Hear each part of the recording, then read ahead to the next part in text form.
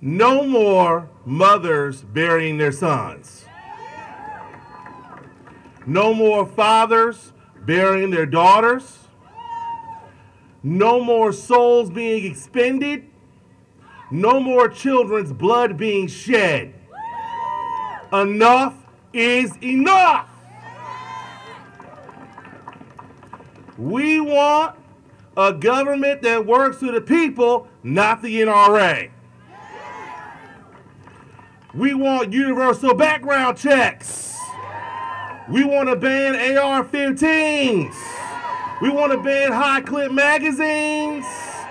And we want to say on this day in this cold place in Lansing, never again. I am with you. Rain, sleet, snow, 30 degrees below.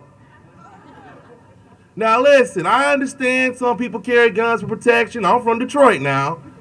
You know, I know the sweetest grandmothers, but they carry 45s under their pillow. I get it. I get it. I'm not trying to take your gun away from you. But there's no reason why you need a 100-round drum to go hunt geese. None.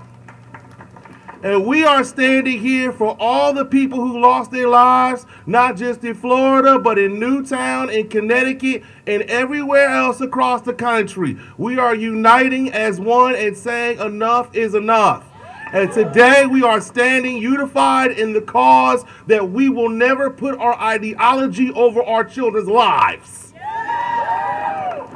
So I just want to say I'm with you. And let me say this too. We need to give our teachers raises, not guns. I'm Coleman Young. I'm the state senator for the 1st District. God bless you. Thank you for your time. Let's get this done.